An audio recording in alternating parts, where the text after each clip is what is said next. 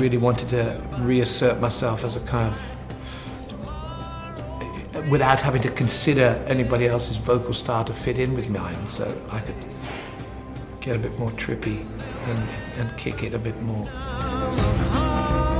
The gift of Buddy Miller and his amazing all-seeing eye, bringing these musicians together and sharing these song ideas, and then the coup de grace of Paddy Griffin turned the thing from being an experiment into being, you know, an absolute 190% commitment. It's great.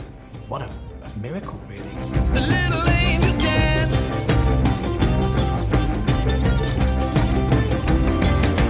Big light, bright light. Time now to lay them all to rest.